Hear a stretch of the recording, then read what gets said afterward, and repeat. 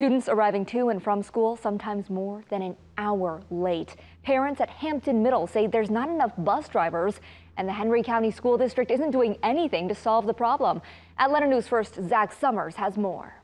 That is his first love. Alicia Wallace's 11-year-old son has played baseball for the past 3 years, but she says getting him to practice on time since the start of the school year has been a challenge. I mean, it's really tough. It's really stressful. Wallace's son is a 6th grader at Hampton Middle School and rides the bus to and from school.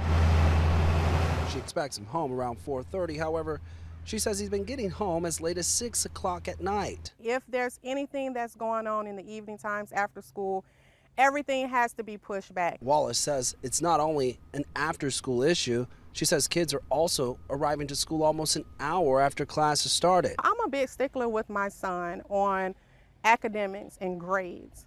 And if he's not there, I know certain teachers say they're going over a study guide for a test maybe the next day.